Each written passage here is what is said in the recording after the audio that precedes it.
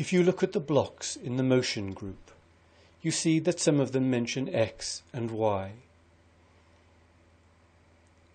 I've dragged them to the script area so you can see them clearly. We have go to X0, Y0, change X by 10, change X by -10, change Y by 10, change Y by -10, and so on. This video explains what X and Y mean. Look at these two values at the bottom of the list. They are called X position and Y position. If you click their checkboxes, they are shown on the stage. You can see at the moment that they are both set to 0. Let's see what happens when we click some of these blocks. If I click change X by 10, the sprite moves to the right and its X position becomes 10. If I click it again, the sprite moves another 10 steps to the right and its position becomes 20. Now if I click on set X to 0, the sprite moves left 20 steps and its X position becomes 0. If I click change X by -10, the sprite now moves to the left and its X position becomes -10. If I keep clicking change X by -10, the sprite moves left and its X position becomes more and more negative. The X position, then, is a number which tells you where the sprite is in the left to right direction. When it's in the center of the stage, its X position is 0. When it's to the right of the center, its X position is positive. And when it's to the left of the center, its X position is negative.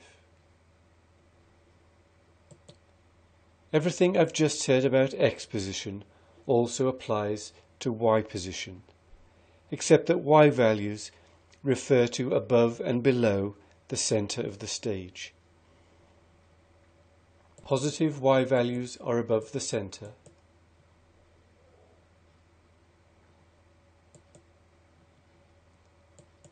and negative Y values are below the center.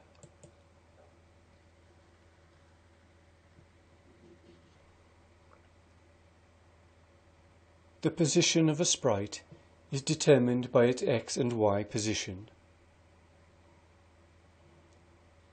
The go-to block and the glide to block let you move the sprite to wherever you want on the stage, because they let you set the X and Y values where the sprite should go. Watch the X position and Y position as the sprite glides to -200, -150. Notice how the values change as the sprite moves. Each position it passes through has a pair of X and Y values. If you want to see what the possible X and Y values are, click on the stage, then on the Backgrounds tab and Import. In the Backgrounds folder, you'll find a background called XY Grid. Select it and click OK.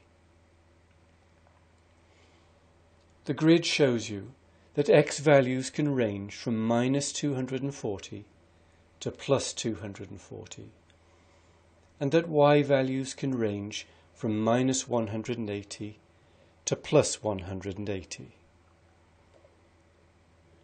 We call the line that runs left to right through the center of the stage the X-axis, and the line that runs up and down through the center the Y-axis.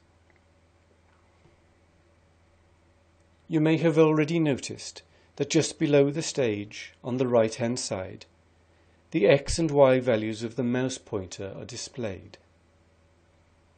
You can use this when designing the movements of your sprites to find X and Y values on the stage without showing the grid.